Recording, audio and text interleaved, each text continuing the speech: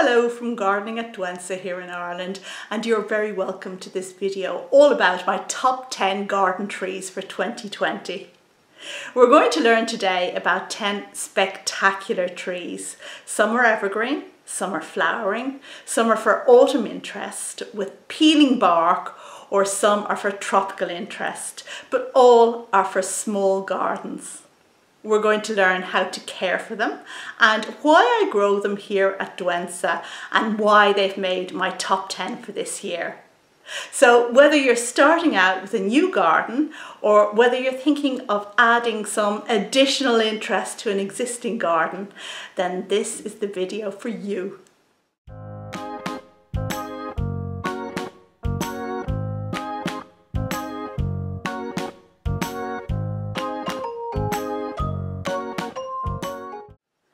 You're very welcome to this video all about trees, and I can't wait to share the top 10 that I have with you.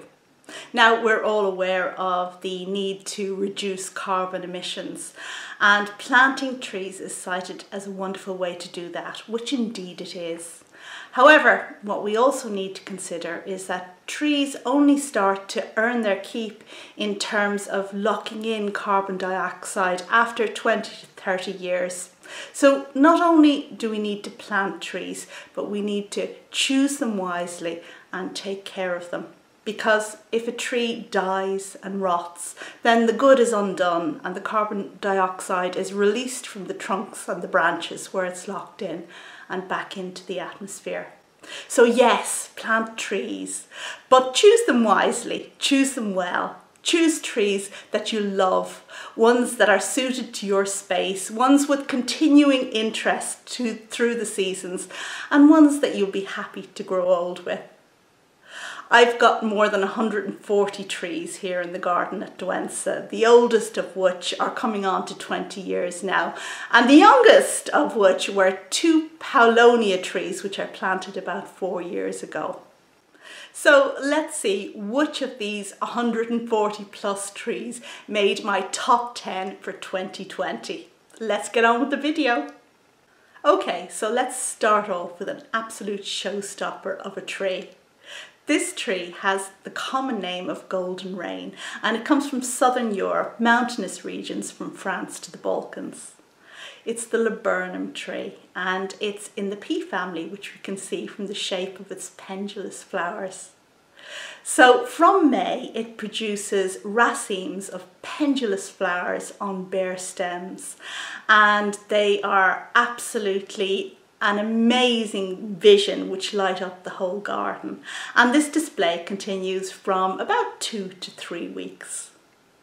Now, it's such a magnificent display that my son, who's absolutely not interested in gardening at all, counts this tree as his favourite plant in the garden. So if he notices it, it really is worth noticing.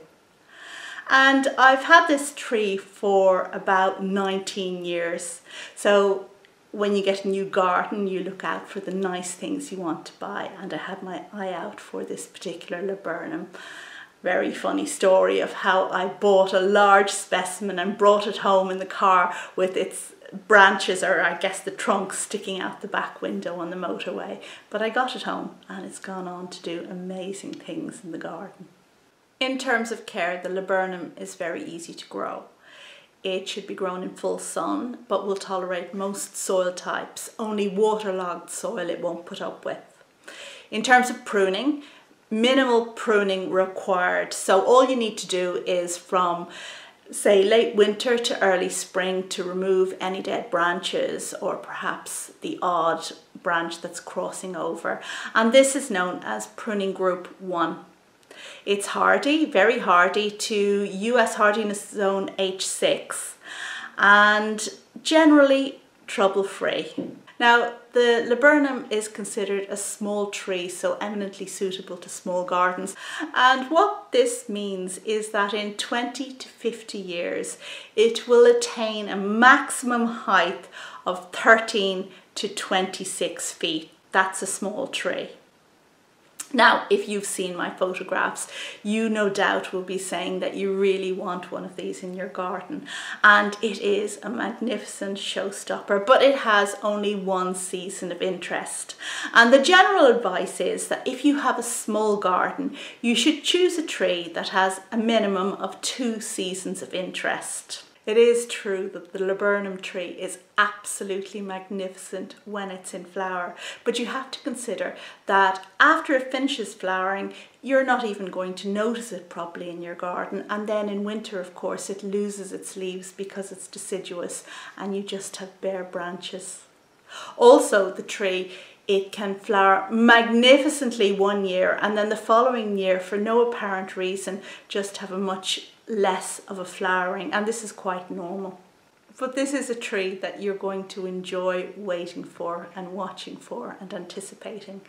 And in spring this year, I had a visit from the RTE television network, which is the Irish local television network. They were interviewing me and the garden for a programme called Nationwide. And the day before they were due to arrive, the laburnum was on the absolute cusp of flowering. And of course I was praying that it would hurry up and flower for when the cameraman came around.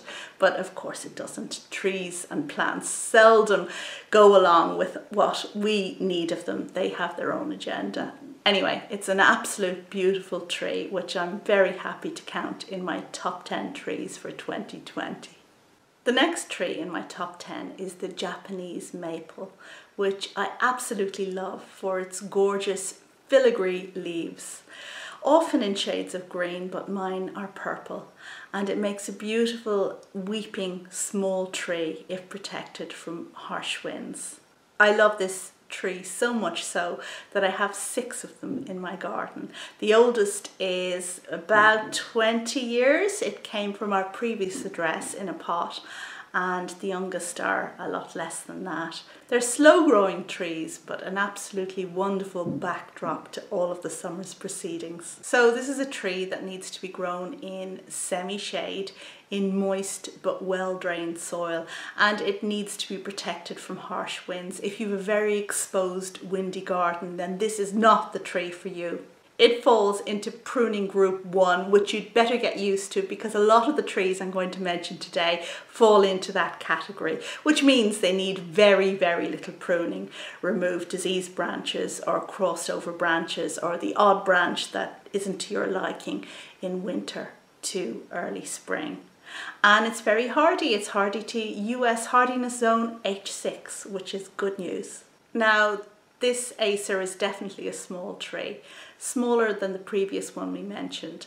And after 10 years, you can expect about 5 to 8 feet in height from this slow growing tree. And it provides 3 seasons of interest, because if you consider from the moment that this tree starts pushing out leaves to when it eventually drops them in November, that's about 8 months. Then you've got 3 seasons of interest where this wonderful tree acts as a backdrop, as the perfect foil for the rest of your plants and garden proceedings. Our next tree is the paperbark tree from China, and I love this tree for its striking coppery red bark, which really shines out in duller times of year. The smooth bark is a brownish red with prominent horizontal lenticels. And I've 2 of these trees in the garden, which I've planted quite near to the house so that I can enjoy them during the darker winter months. They're 2 of the old ladies of my garden. This is a tree for full sun, unfussy about soil type, pruning group 1 yet again, and hardiness H6. It can attain a height of 26 feet plus after the 20 to 50 year mark, but it is a good tree for a small garden, having, I suppose, 4 seasons of interest. So any tree that is grown for its bark, for the attractiveness of its bark, is there all of the year and therefore has 4 seasons of interest. Definitely one to look out for. So Prunus serrula, the paperbark tree, makes my top 10 for its wonderful bark that shines out in the garden even in deadly winter. And next up is the chusan palm, or Trachycarpus fortunei, which is the only palm tree which makes it into this video. It originates in China, Japan, Myanmar and India. And this evergreen tree lends a subtropical feel to areas in the garden in summer and soldiers on in through winter. Now, because it's evergreen, it offers backdrop to outdoor winter potting videos, and I'm sure you've seen it in many of mine. I have 4 of these trees in the garden, indicating how much I like it. And they range in age from 10 to 11 years. Trachycarpus fortunei is the hardiest large trunk-forming palm known. And not only does it tolerate the cold winters, but it tolerates cool, moist summers, which is very important for anybody growing or trying to grow plants in my part of the world. So Trachycarpus fortunei needs full sun and a well-drained soil. And in terms of pruning, very little needed, just remove unsightly leaves and flower spikes as they go over. It's hardy down to H7, US hardiness zone, and really just needs a little bit of protection from cold winds, so not one for an exposed garden. It can grow tall eventually, but is considered suitable for a small garden. And when you consider that with this evergreen palm, you actually have 4 seasons of interest, because it never loses its leaves, and therefore you have this subtropical element to your garden every day of the year.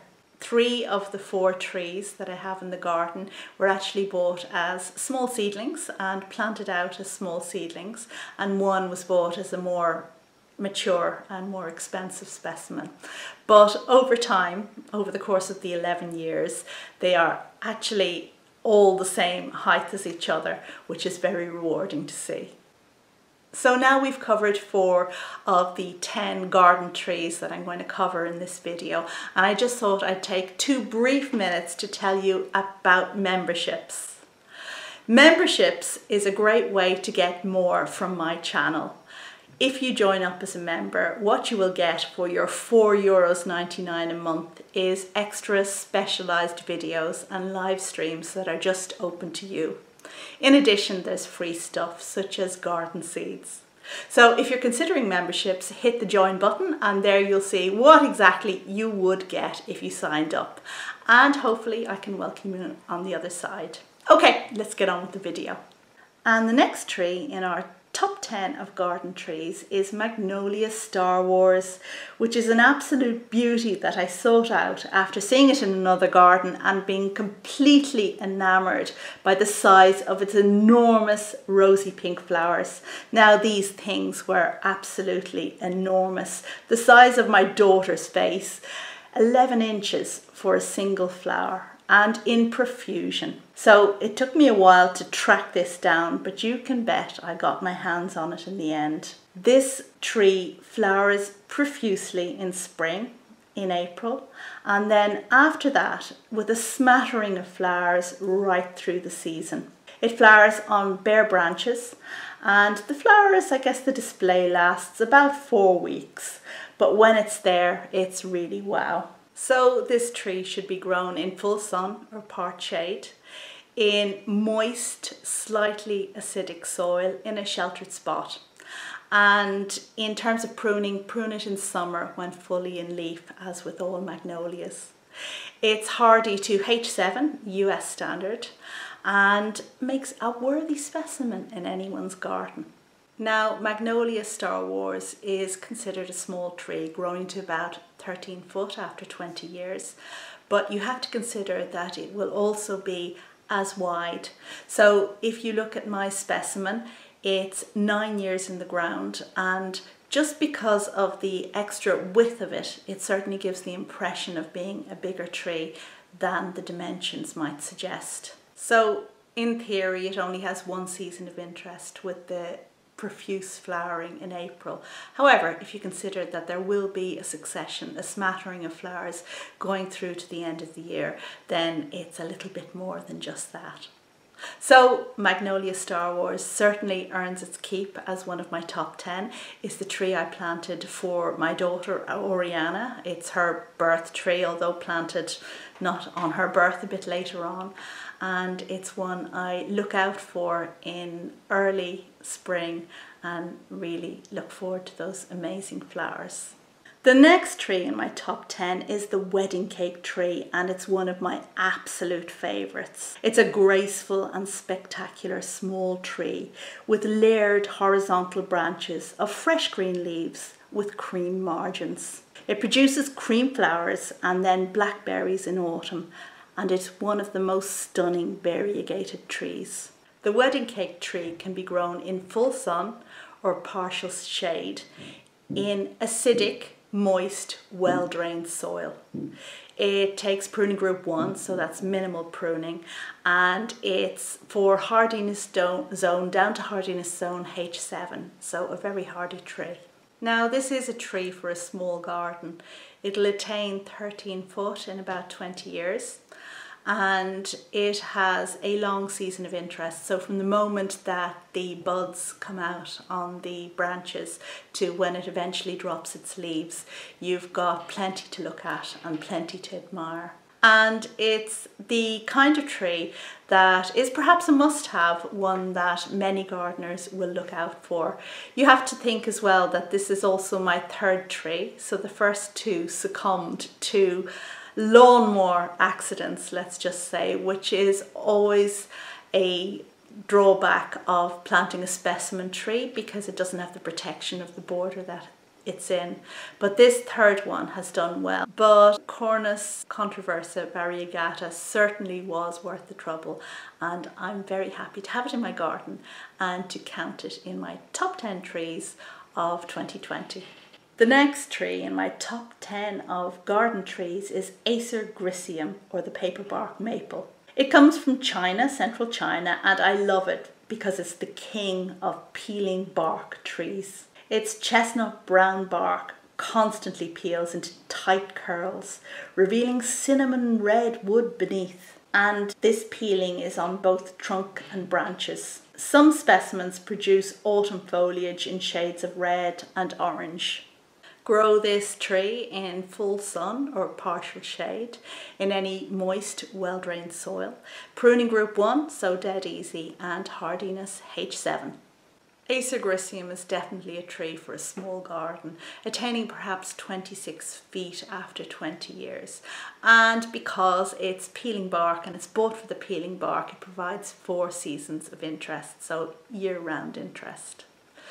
Just a little tip, a word of advice: never buy this tree without seeing the specimen firsthand yourself, because the peeling bark can fail to develop in certain specimens.